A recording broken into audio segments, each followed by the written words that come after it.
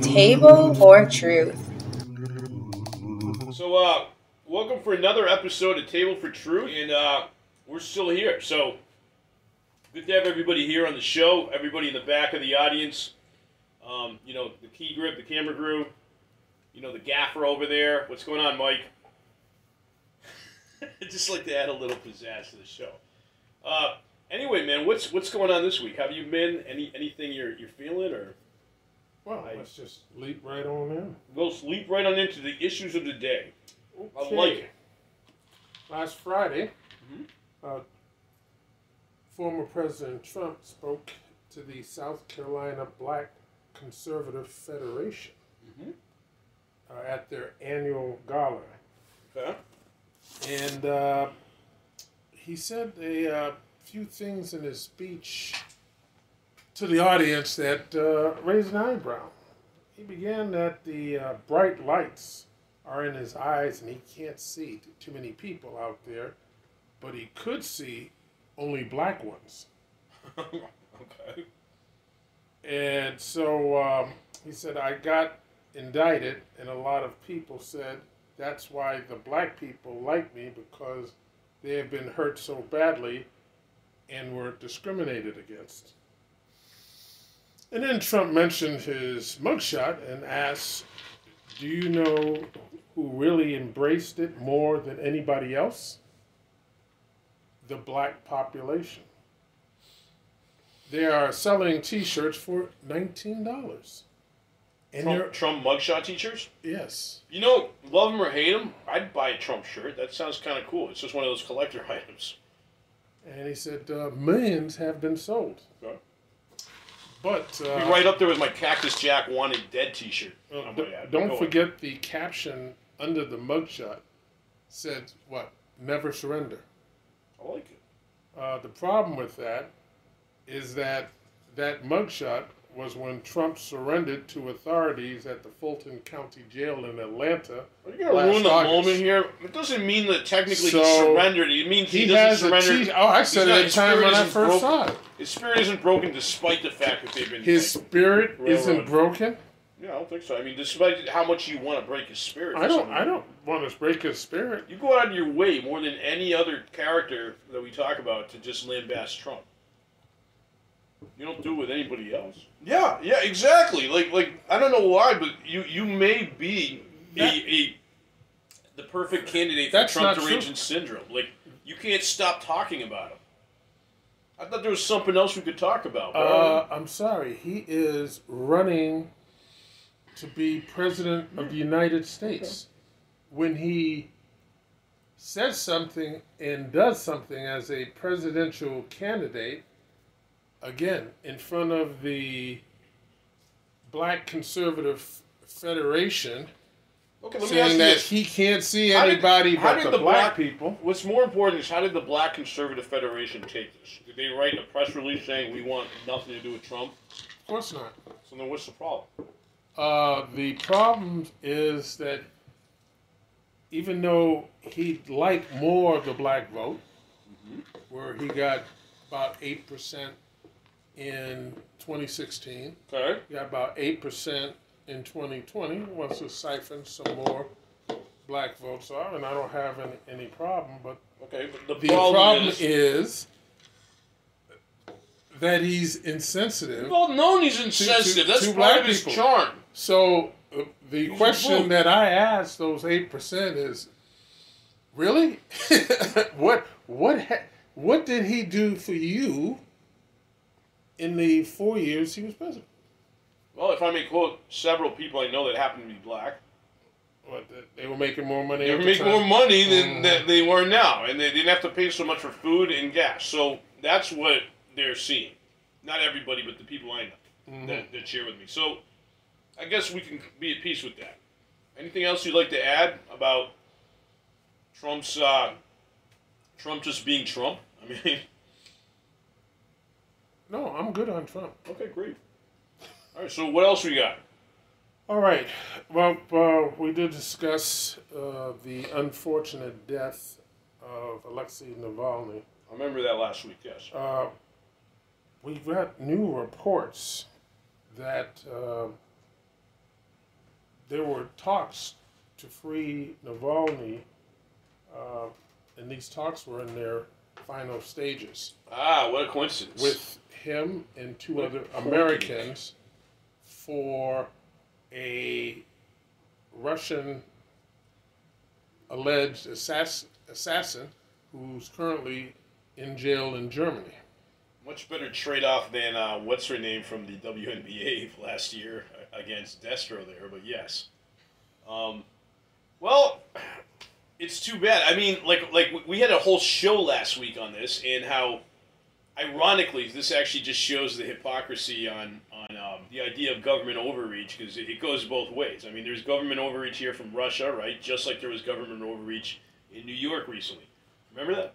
We were talking about this. So, Alexi's death, which is tragic, what can be done now? I mean, what is the... Well, like you did last week, and you're doing the same thing. What's that? You are putting or equating the United States government versus the Russia government.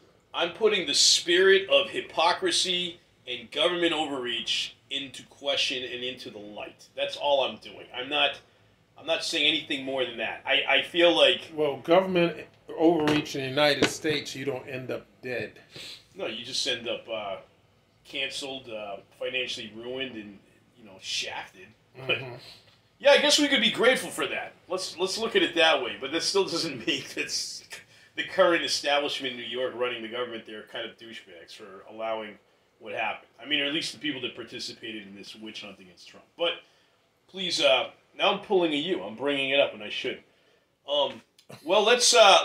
Okay, so what about this post-mortem situation? Well, the question is, a lot of people ask, and will continue to answer, was 3 years in jail since he recovered from the poisoning after returning from Germany. Why now? We didn't know. Why now? Now, why did he die now? Right. We didn't. We asked that question last week. Yeah, I remember that. Course, we used an analogy of that. Okay, what was the analogy? Well, the analogy was, if a certain person who happens to be bright orange on TV was doing some, fudging the numbers on his real estate years ago, why now during an election? Remember the analogy there that we used? But please continue. Okay. Sorry. And then I dismissed that. And you said that they started it 3-4 years ago. Yes. And because of Trump's delay tactics, hence the reason it's run into election season. Okay. Still doesn't make any less douchey, but okay. Okay, so anyway, yeah, why now? Because clearly, well, actually, no. You know what? Why don't you answer that? Because where am I going with this? If these current reports are true, because Alexi's representatives have said that they were in talks, and it appears that the family agreed with this release. And again, they were in the final stages. The United States says, after being questioned about this, it said, well, they were at the beginning stages of talk for possible release. But that seems a problem that whether it was Putin or someone high in the government didn't want Alexei to be released, whether or not to take him off the table as a chip in the negotiations, or to say that, I'm sorry, you're not going to be free and be a problem for the Russian government. You're not going to be around much longer to be a problem, period. I wouldn't put it past anything, that's unfortunate. I agree with you. But we also had recently another death in the family, so to speak. Yeah. This was a story that somehow I missed last summer. There was a Russian helicopter pilot who defected. I heard about that, and he dragged 3 of his comrades with him into Spain, I believe, right? Well, no, they landed in Ukraine. They had aircraft parts and turned it over. They turned the equivalent attack helicopter to the Ukrainian authorities. Right, along with there was aircraft parts on board also, which they're still flying some of the MiGs that they had Russia long ago. Right. So Instead of getting him on this relocation, just goes to show you, he was just floating around naively somewhere in Spain where he was assassinated. Right. And so, yeah, I didn't... How does that work? Like a guy like that, like you put him on a witness relocation program ASAP. Like you don't let him run around and frolic in Spain. Like if I get information, because I found that fascinating, because the first question I asked was that, what are you doing in Spain? You should be under rock, undercover somewhere, because we've seen Putin take out people in Great Britain. We've seen him make an attempt in the United States. They got bagged before they got close. And he's taking out some other people in Europe. And so, again, that's a question that I will maybe they research. gave him a choice, and he didn't know any better, and they figured they could save money and just be like, you want to just hang out in Spain? You know, we'll pay for a condo or whatever, or we could put you in a strict witness relocation program, which will cost us more money. I don't know what the reason is. I think he made unfortunately it was not the best choice. No, well, staying in Ukraine while it's under war is not exactly a great safe place. That's not a good place either. But at that point, you might as well just go back to the Kremlin and just wear one of those Groucho Marx mustaches with the sunglasses and just hope for the best. I would have attempted to make my way to the United States. I'm fascinated, but yeah, all right. But I found that. This is good, man. You're like dishing out like bullets. It's almost like the evening news on terms of world events and things that we don't normally think about in terms of current events. I like this. And now tonight, it's time for Tyson's take on evening news, evening world news events. Please continue. These are good. Okay. These are good little shorts. Well, we know that President Biden had promised additional sanctions for the death of Navalny. So late last week, the White House announced that they launched 500 new sanctions on Russia. Okay. And so my first question when I heard that is, where they been? Yeah. We should have thrown the book at him as soon as he invaded Ukraine. Why do we have sanctions left in our bag? And 500 of them? What are some of them? I don't know, because there's 500, so I didn't even start to, mostly going after some of the oligarchs that they felt were responsible or for Alexi being in jail. So they tried to take out some of the... So they want to go out, they being the West, the NATO influenced by the World Economic Forum. No, not the NATO. oligarchs, if you will, of our own land, part of the world, want to vilify the hit piece on a political enemy and trying to ruin this person. Granted, it went straight to murder, which is not good at all. But these are similar tactics that the oligarchs of the West do upon anybody that they don't like. Kill them? They don't kill them, but they pretty much ruin them. Well, once again, you're making a comparison. You can spiritually kill somebody versus physically kill them. It's almost the same. Killings. Yeah, you can rob them of $355 million, ruin their reputation, try to keep demonizing left and right, make them so that they're always a target of the mainstream media as a piece of ridicule. There's many ways you can go about this. Look it's who keeps bringing up Trump. You keep saying that. I didn't mention the Orange Man. I just simply was giving you an example. Who else just got hit with who's saying that that's inaccurate? Million. That's completely fair. I mean, I just think it's hypocritical that they're I'm not applauding this. That oligarchs have done this and hit piece on this Alexi guy. I'm just saying, I just think it's kind of ironic that, short of killing somebody, and we don't even know about the Hillary stuff, right? The Epstein things, we don't know where that's going. Those seem like a little bit of those oligarch. Hillary and Epstein. You remember how there was a rumor going around that every time an opponent of Hillary just happened to end up drowning in a pool, you know what I mean? Like choked to death, electrocuted, you name it. I don't know what to say. It's not like our part of the world is that much cleaner than this. But yeah, this is very unfortunate. I agree with you there. I do agree with you. But again, my questioning is, why are we hitting Russia? We still have stuff in the bag. The whole thing was, when we originally hit Russia with additional sanctions when they invaded Ukraine was to make it extremely painful, and that he would want to end this war as soon as possible. But there's even more. But what we've seen is Russia appears to be, at least, cocksure and headstrong. Well, it's not just that, but we haven't seen any uprising. And Tucker Carlson was going through the supermarkets, and he says, "Yeah, supermarkets are good to go. Everything's looking all right." Yeah. Right. Well, and so that tactic doesn't work. So much like a video game, when the boss starts to shake and turn red in different colors, right? When you're about to try to destroy the boss, you start to see all these superpowers come out, right? Like where in this case, this would be analogous to the bag of tricks of sanctions that could be thrown out against Putin. Would that be a fair,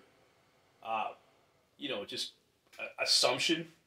Like, I think they're really starting to scrape the barrel now to try to do something and stop like the Putin sympathizing at all costs. Amongst other things that are happening in the West, where people are having to seriously losing their faith in the current establishment. I think that's probably the answer to your existential questions concerning why now. That fair? No. Okay, so you have a better proposal. Well, go ahead. I'd like to hear it. No, well, the whole thing is, in my mind, was we were supposed to make it hurt so bad that Putin would want to get out of Ukraine. Well, apparently we didn't. We didn't, right? And some of it is that, what is it that Russia is depending on? How is it that how is it energy? I don't think it's energy. How is it food? I don't think it's food. How is Putin trade? I don't think it's trade. Continuing to pay for this war? The people of Europe needing energy and heat. It's oil. Europe has weaned themselves off of Russian oil. It is the Chinese, it is Iran, and particularly India. You're not suggesting that the Western power brokers in Europe are short-sighted, are you? No. Short-sighted how? Well, the amount of heat prices going up in Europe for almost anybody, has really hurt them economically. Or is that just heat prices are going up in Europe? They have gone up. Yeah. Really? Yeah, in the last couple of years. They've gone up ever since that pipeline fiasco and everything else. Like, ever since Ukraine was invaded. Folks, you can look this one up yourself, but I believe heat has gone up. Like, the heating prices and stuff have gone up for people in Europe. And it's all because... It's all because what? Finish it. It's all because of what? Like, they're pissing Putin and the Russians off a little bit. And, ironically, Europe didn't really have a backup infrastructure on getting heat if they ever went to, war with Russia. And so the prices go up a little bit.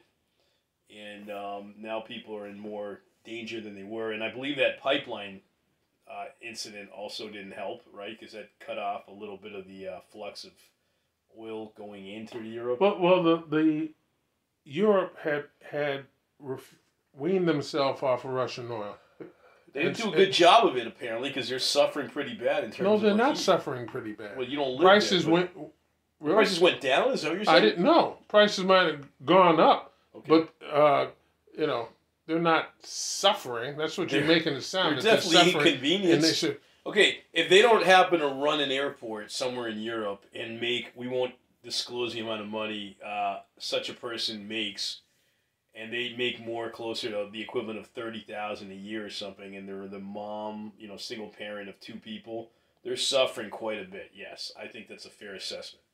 There's a lot of people that are in that category. And where are you getting your... Because I haven't looked up exactly how much their oil prices have gone up. Well, I'll just make this... But it sounds like you're making an assumption that... I'm not making an assumption. I'm using the analogy of just the demographic of, like, lower middle class individuals in the postmodern world. How many people do you know in our modern world right now, just even in this part of the world, how many people do you know that are, like, single parents or making $40,000 a year and less and have to, like, support people, like a couple kids or stuff? How many people do you know? I don't know. Why? Okay, I know quite a few. There is a difference. And if I just in use Europe. that... No, even in the United States. No. In Europe. We were talking about Europe. when gas prices go up, okay? Okay. And I've seen quite a few podcasts on people that actually live in Europe who are like, yeah, in Germany it's pretty tight. The Netherlands, it's not good. Right? Like, it's not great. It's not like I'm starving, but it's not good. It could be much better. You just brought up our gas prices. What about our gas prices? Our gas prices are still somewhat high. Okay. They're averaging $3.20 a gallon. That's somewhat high. That sucks. Remember when it was $2.08 a gallon? Oh, when was that? I think during the Trump era. Oh, in 2020, when in the middle of the pandemic, not the pandemic. Nobody before that was. Before that, yeah, like at the beginning of Trump's era, if you will, I believe gas prices were like somewhere around $2.10 on average, somewhere in that ballpark. We'd have to look it up historically, but I believe that's about right. Like, they were pretty low. They're not $3.20. We shouldn't rejoice that they're $3.20 when they really, or we can they're not $7 a gallon. Or we can listen to Trump, who this past weekend said that they were $6 a gallon, and he was lying again. It feels like they're $6 a gallon these prices, but like, let's just say even $3.20. That's terrible. But the thing is, Europe got themselves off of Russian oil not only because of the invasions, but they can no longer be influenced by Russia by taking their oil. But again, great. In the meantime, a whole generation of people suffer with that big middle finger to Russia. And that's fine, as long as you're one of these old, like, rich people that go to Davos and fly your Learjet. It's not a big deal. Or if you're really upper class and you live in, like, a condo in the middle of the city, I guess it's not that problem. But for everybody else, they're just like, what the hell is this? Okay. Since there's more people like that than not. Let's go to you, X. Yeah, let's go to me. What do you want to know about me? All right. Should we be supporting Ukraine? No, I think we already went over this every freaking week. No, we didn't go over it every week. Okay, you know what? I'm gonna answer that with actually what a friend of mine who chastised me during a pro wrestling match when we were talking about geopolitics. He's not in the wrong, though. What I should have said when you said to me on a previous episode, well, what should we do with Ukraine, right? My answer now, if I could do it all over or just appear in this episode, and you asked me what should be done with Ukraine, I would say, let us have more peace talks with Russia from the West. From the West to Russia, let's have more peace talks. Let's do that. Let's do our best to have those peace talks. That's my answer to you. Okay, let's have more peace talks. And who is doing peace talks? Well, certainly not the power brokers of the West that seem to want to continue a war with Ukraine. But in theory, in a perfect world, those power brokers would serve the people because that's what they were elected for, and they would try to have peace talks with Russia and just come up with a compromise. That would be the most functional solution. Well, you make it sound and we talked about this, like how the United States, Ukraine's running out of men and women, particularly men, I believe, to actually physically serve in the battlefield. But the average age of the Ukrainian fighter is down to 42. Right, which means that now you've got middle-aged and older individuals going out there and fighting wars that, up to 42. I mean, it's not the best of circumstances, and once that starts to deplete, if the way things are going, if this keeps up, you're going to have very few Ukrainian, we'll just say mostly men, that were of serving able-bodied that were in Ukraine. Which means that unless you resort to drones and Terminators to fight the Russians on the battlefront, we're pretty much wasting our time because as a society, we already know what's going to happen. We better just have peace talks with Ukraine. With Russia. We meaning the West. No, what's going to happen? It's kind of instigating what happens to Ukraine. And I don't know, if Ukraine doesn't want to have peace talks, that's fine. But it's one of those, like, it's inevitable. Like, logistically, it's not going to work. There's not enough men to go around and supplies as long as the West keeps stealing taxpayers' money to forcibly pay for and fund the war. There's going to be supplies, but there's not going to be enough men to man everything. So I don't know. Like, I can't see how it's short-sighted almost everything that the supporters of all these liberal ideas seem to. We should not support Ukraine and let. I already told you we should have peace talks. All right, speaking on behalf of my friend, Putin, you're making it sound like United States is the king of the world, and whatever United States says, it goes. No. Okay. Russia's not ready to have peace talks. Okay, if they're not ready to have peace talks, then we're not ready to have peace. Well, no one's offering. Okay, so what's the United States? They're going to implode each other. Like that's not our problem. That's not our business. If Ukraine refuses to actually, wave a white flag, that's on them. Okay. All right. So Russia takes Ukraine. Yep. Okay. You know what's going to happen next? They're going to go nothing. After the Baltic states. They're going to go for Poland. You know that for a fact. No, the Baltic. We're going to start with Lithuania, and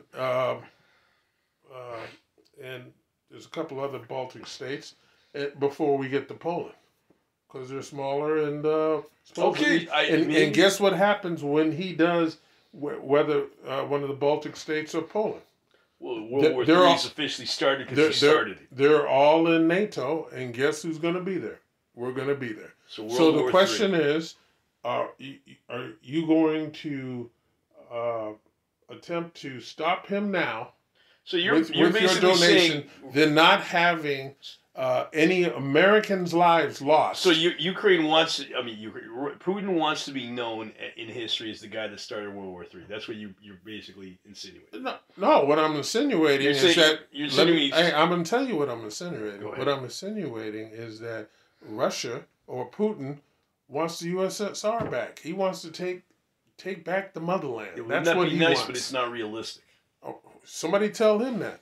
Why do you think he's in Ukraine? He believes Ukraine is part of Russia and then wants the whole USSR and all the states back. You need overwhelming proof that Russia and Putin insist on wanting to retake everything to risk World War III, to reintroduce the USSR just so they have bragging rights for it.